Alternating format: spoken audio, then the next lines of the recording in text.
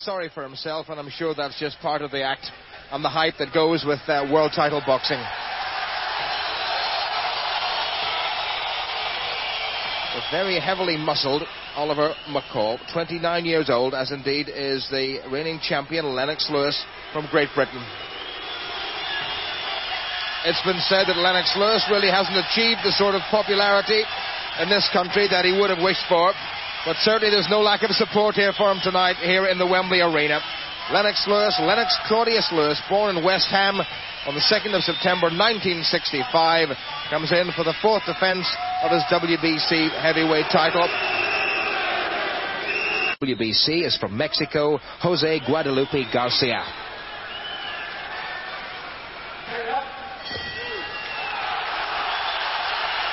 The first of what's scheduled for 12 rounds of World Heavyweight Championship Boxing, the WBC title. The man, the taller of the two, Lennox Lewis, the champion, making his 4th defence of the title he won in perhaps some controversial circumstances, but he's defended successfully 3 times. And Oliver, the Atomic Bull McCall, who's in the black trunks with the gold trim down the side, is expected to be a very worthy challenger. Lewis coming in at exactly 17 stones, and McCall 16.5 stones and just about a quarter of a pound.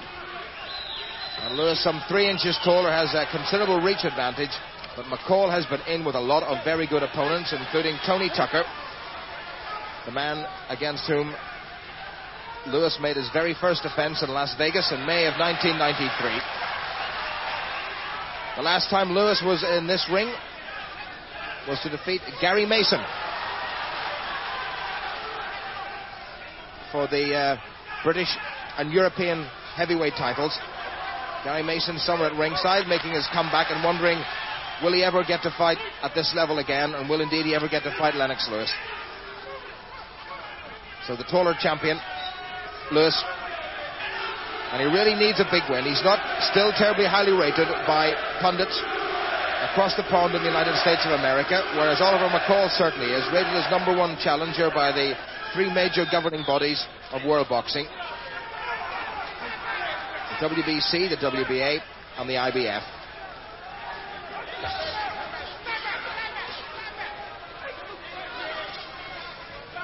And the man who was the former sparring partner for Mike Tyson, Oliver McCall, relatively unknown in this country, is expected to give Lennox Lewis a very hard fight, and if he rips in any more right hands like that to the body of Lewis, then those predictions will be completely correct.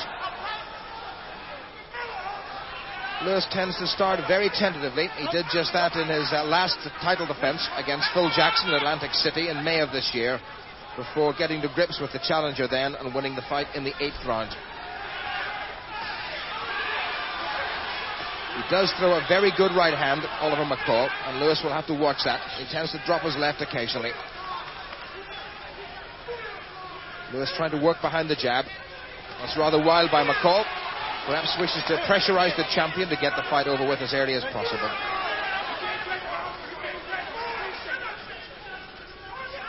McCall very heavily muscled, very strong, and reckons he's in the best condition of his life. Good right hand, a good slicing right by the champion. And that's the first sign we've seen of that strong punch by Lewis.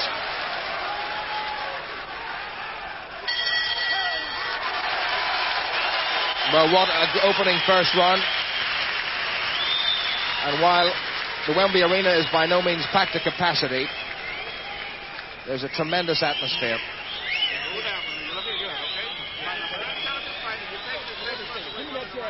Lennox Lewis, a little bit of work being done just underneath his left eye. Okay.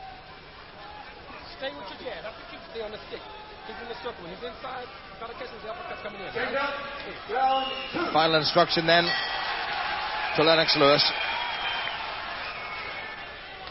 An interesting first round with both men letting a little bit go from the armory, but there's plenty more still there, one suspects. And Lewis working again behind that jab. He's got very fast hands for a big man, very athletic. Lewis unbeaten, remember, after 25 fights. Oh, he's got him! Oh, Lewis walked into a right hand, and that was the sucker punch that they worried about. And Lewis staggers, and the referee has decided it's all over. My goodness, what an upset. and Lennox Lewis's career must now be in tatters. Oliver the Atomic Bull McCall, the 29-year-old from Chicago, has stopped Lennox Lewis, the WBC heavyweight champion of the world, in the second round. McCall says, "I told you so, I told you so," reminiscent of Muhammad Ali 3 decades ago. And Oliver McCall and his entourage cannot simply believe it themselves. It was a right hand delivered with startling ferocity and startling speed, and Lennox Lewis dropped the left almost imperceptibly and walked straight onto it, the classic sucker punch, and look at the difference in the two corners. Lewis cannot believe it, and his hopes perhaps of a unification title with Michael Moorer, a rematch with Riddick Bowe, and who knows, Mike Tyson expected to come out of prison and a fight in the offing, and Lewis simply cannot believe it, because at the moment that would all seem to be completely gone. Pandemonium here in the Wembley Arena, and Lennox Lewis counted out with less than a minute of the second round gone. The crowd can't believe it. It was a tremendous punch. They hug, and Lewis is smiling. Well, his lip is very badly cut, and that really bears testimony to what was a cracking shot. And the father of 6 children, the 29-year-old from Chicago, has done what nobody has ever done before, and has stopped Lennox Lewis, and what a time to do it. The first round, I was throwing a couple of jabs, wanting him to load up with the right hand then. He saw me wanting him to load up with it. He loaded up with it one time, and I missed him with it. I skipped him, but I missed him. But then I said, okay, if I touch him up a little bit, he's going to get desperate. I knew the second round.